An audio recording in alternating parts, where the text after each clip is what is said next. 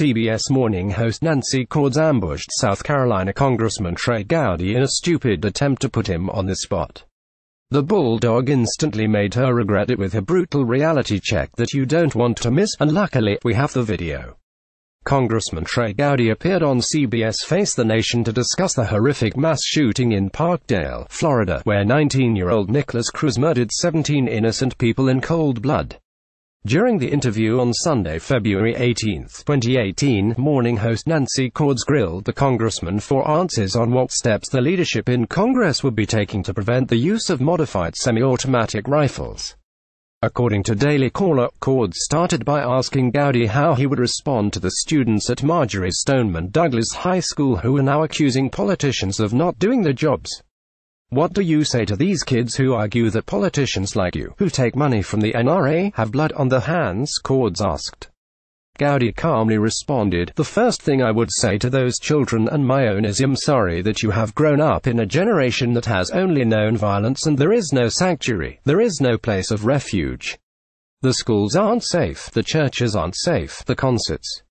So, I applaud their activism. I would encourage them to look at three components." Final photos taken just moments before tragedy struck. Poploster.com X adds by of content find out more greater than 97,123. He continued by first listing those components, saying, the shooter himself, the instrumentality, and then any form of mitigation, whether it is magazine capacity, whether it is the speed with which the projectile is expelled. But you have to look at all three.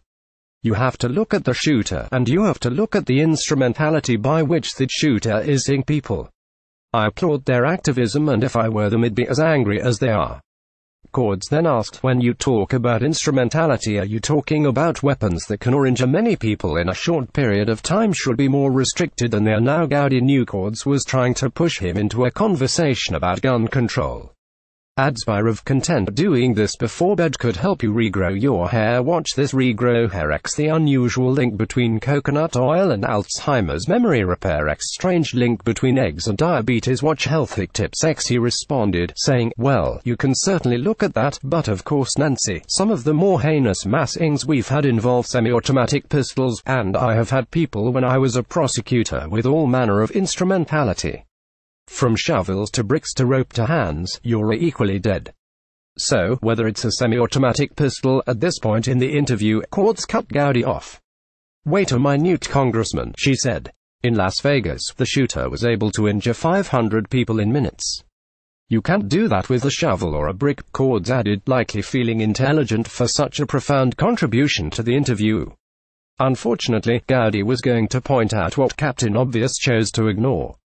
No, you cannot. And that's why I say you should look at the instrumentality and magazine capacity and the speed with which the projectiles, including bump stocks, but you also have to look at the shooter. And Nancy, in almost half the instances of mass shootings there was notice provided to someone that the person was going to do what he ultimately did, the congressman explained. In school shootings, almost 80% of the time there was notice provided. So, you have to look at all of it.